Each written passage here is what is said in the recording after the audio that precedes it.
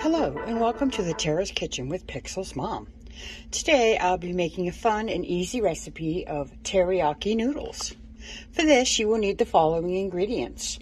16 ounces of thin spaghetti noodles, and I chose to use angel hair. 1 cup of teriyaki sauce. 1 cup of snow peas. A bunch of green onions sliced on a diagonal. 2 carrots shredded.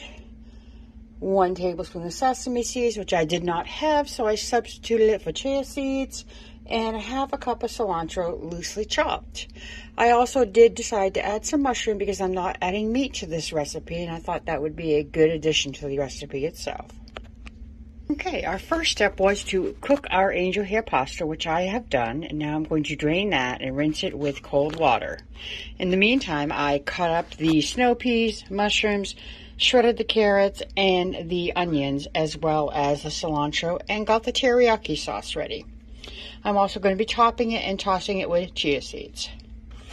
All right, now that our noodles have been rinsed and drained, they're all loosely in our pan, it's time for me to add the vegetables. So I'm going to add the snow peas, the carrots, and the mushrooms, and I'm going to incorporate them all together, combine them with the pasta.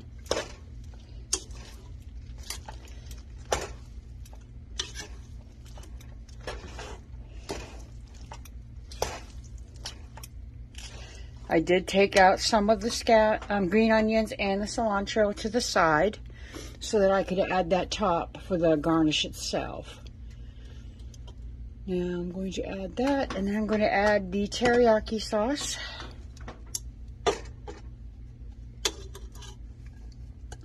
Combine that into our mixture.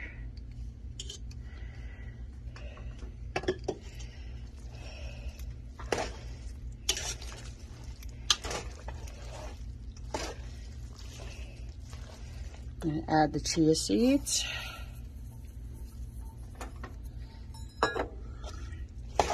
Continue to combine this together. Combine the vegetables in, and then I decided to add the cilantro and the onion and continue to incorporate it all together with the teriyaki sauce. Now this is going to end up making a wonderful teriyaki noodle dish.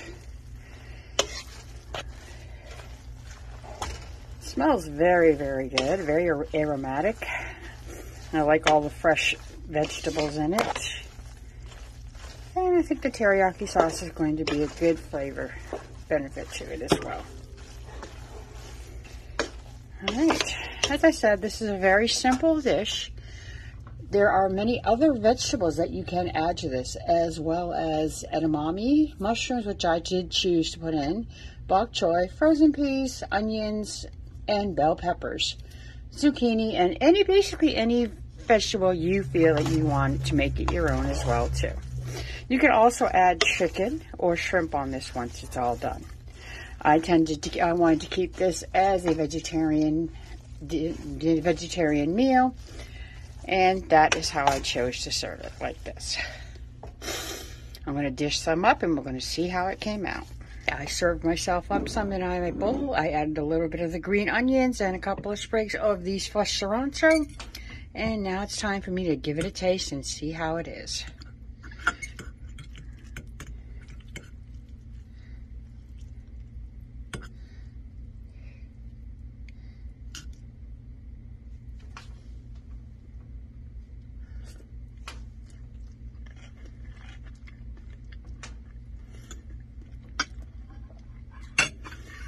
It's really good.